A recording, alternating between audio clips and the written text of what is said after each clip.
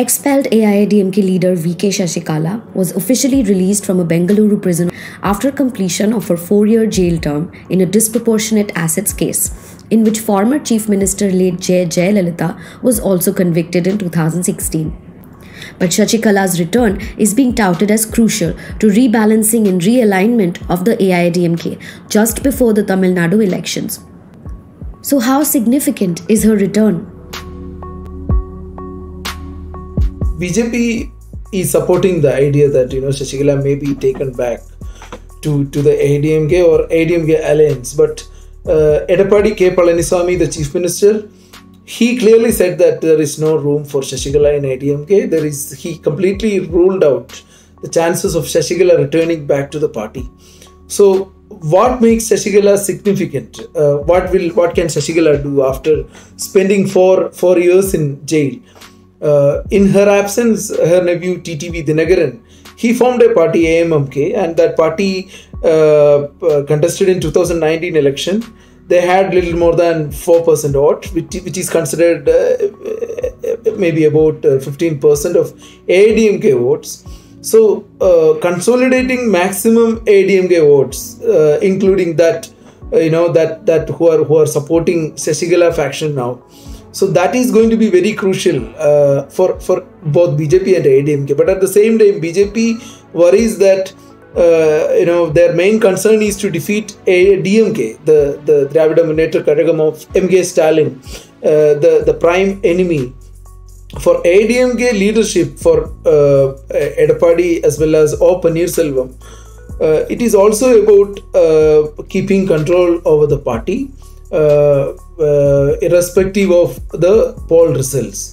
So they fear that, they have reasons to fear that Sasikala may take over party after polls. So when there were negotiations between Sasikala and AIADMK camp about her possible return to the camp, the proposed condition was that Sasikala will take over the party and Edappadi can run the government. But Edappadi fears that if the government is defeated in the election, what will happen? The party might, party will be under the control of Sasikala, and he will be forced to work under her.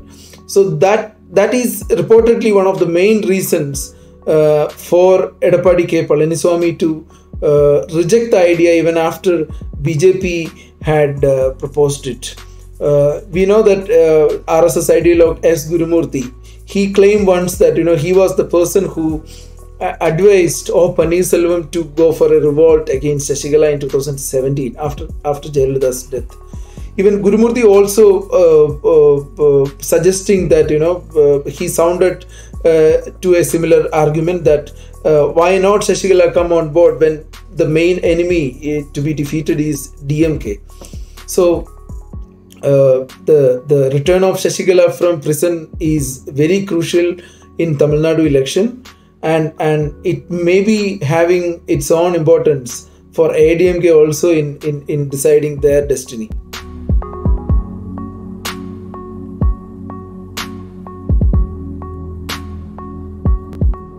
So when it comes to Sasikala loyalists in AIADMK, of course there are a lot of loyalists. There are ministers, and nobody will speak because for two reasons. One, to protect their positions in the government, and of course they had reasons to be afraid of raids. So at this point, when BJP is supporting the idea of Sasikala's alliance or Sasikala coming back to AIADMK, there may be people who will come out and talk before elections. It is expected from many corners that there may be ministers, there may be MLAs, there may be district functionaries who may be countering Chief Minister Edappadi K Palanisamy's position that Sasikala cannot return.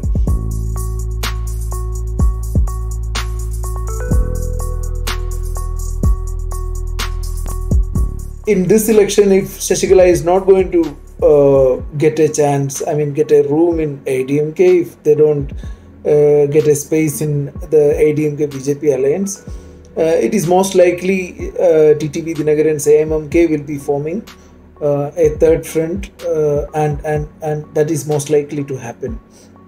So in other way,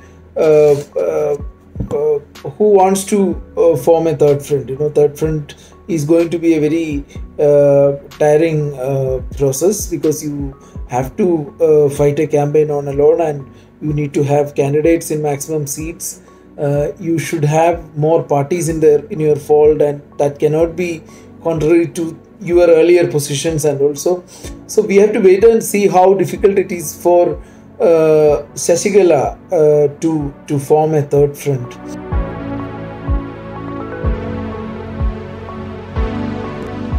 DMK already has a very, very advantageous position, because they have a very strong alliance. In 2016, even if they were defeated, it was one of the most powerful opposition camp ever in the state. Sasikala is not taken back to AIADMK. In that case, definitely DMK and AIADMK will have a third front, a powerful third front in the election. And that is definitely going to help DMK, because that will split pro-government votes.